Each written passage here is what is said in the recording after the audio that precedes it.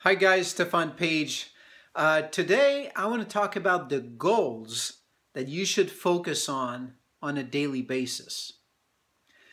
You see a lot of people join the business and they have these huge ambitions, these big, great goals, but they feel overwhelmed. And when you don't achieve your goals, it puts you down on your own confidence, in your own abilities to do things. You feel like, I'm just not able to reach my goals. So the best thing to do is to focus on smaller goals. And I'm going to give you an example of what I've done in my business over the past couple of years. Before the company I joined recently, like 4 years ago, I was with a company that was paying me every month, like once a month. Even once a month goals were big.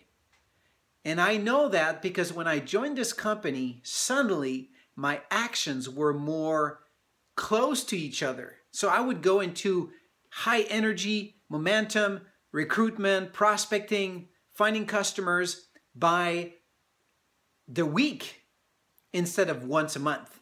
And typically in network marketing, if you're paid by the month, by the end of the month is your last, week. What do? You crank it up and you make things happen, because you want to get a good commission this month.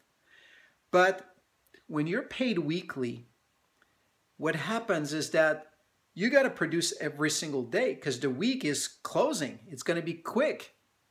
So my actions totally changed overnight when I joined this company.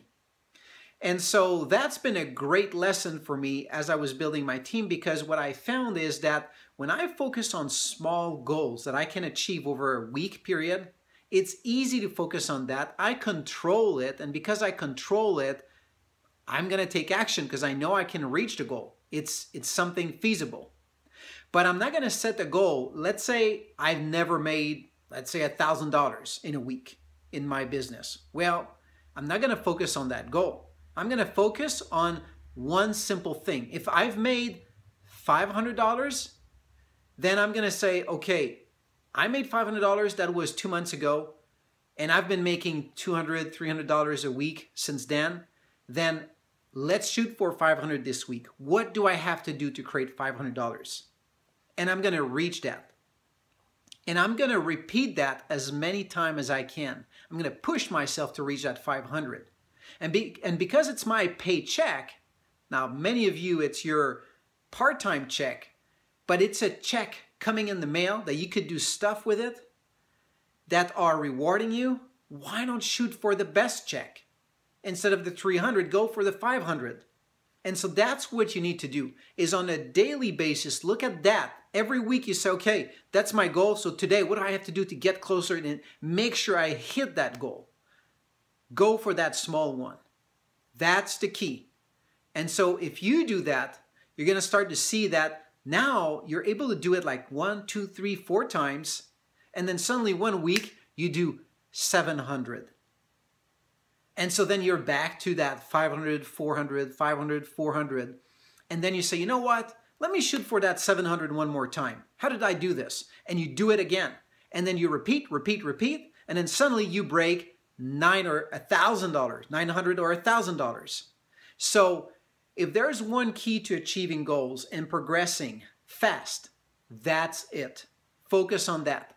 And if you're someone who's brand new in the business, you say, well, I don't have any benchmark, like I've never made any money. Well, focus on sponsoring one person or getting one customer.